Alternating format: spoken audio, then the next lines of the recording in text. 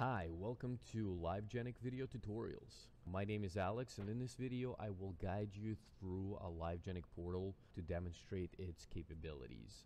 The main page of the portal is the dashboard, so I'm going to log into our system and you should see it in a second. So here we go. Dashboard provides a high-level overview of users' activities. This is the first page you see when you log in.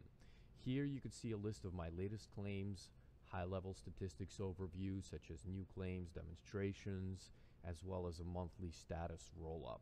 There's also a menu at the top above the dashboard screen. The menu is an easy way to access a list of all kinds of information such as claims, demonstrations, organizations, customers. There's also filter capabilities inside, so you can find the information you're looking for in a convenient way. So you could also pull up a map of different claims, and for administrators there's an additional menu item that is displayed. Administrators would see it. It is there for managing users on the account and be able to invite new people or maybe disable existing accounts. The main form on the dashboard is there to provide the ability to create a new file. So this form is intended for live video collaboration sessions with the insured or contractors or automotive collision shops for supplemental claims, but typically that's what it's used for. I will cover the workflow on how to use live video with a customer, partner, or a third party in the next video, but that's basically the purpose of this form. In this video segment, I'd like to zero in on the functionality of the portal, specifically what is available inside of the claim file. So let's click on one of the claims on the list and I'll show you the rest. So the first thing you see in the claim file is the video and claims details information, such as customer contact. The rest of the information is organized in the tabs above the customer contact. So let's start with the video.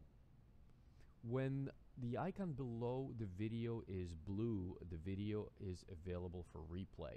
Red indicates live, and sometimes you have a gray icon which is not presently available. Clicking it replays the video that has been recorded. While the video is replaying, you can bookmark any segments that are important. So basically you just fast forward, maybe pause, but you don't really have to, and then click add bookmarks. These bookmarks become pictures that are generated from the video frames as well. So it's a convenient way to pull pictures out of the video on the fly. These are available in the details under the bookmarks tab and can be accessed and reviewed as desired. There can be many video segments added to the claims file. When more than one video segment exists, it will be listed below. Each video segment has its own GPS coordinates associated with it, as long as the mobile apps that have been used to supply the stream had the GPS enabled. You can also find additional video segment details by clicking the information icon. On the right hand side of the details page, you can see a map with all the GPS pins marked from all interactions associated with this claim. You can also change the owner of the claim to another person and change the status of the claim file from open to resolved or closed. The Notes tab provides the ability to document anything textual. So it's located under its own tab. You can just type things in and click the add button, and basically the notes get preserved. Snapshots are pictures that are taken from the mobile app and transferred to the portal.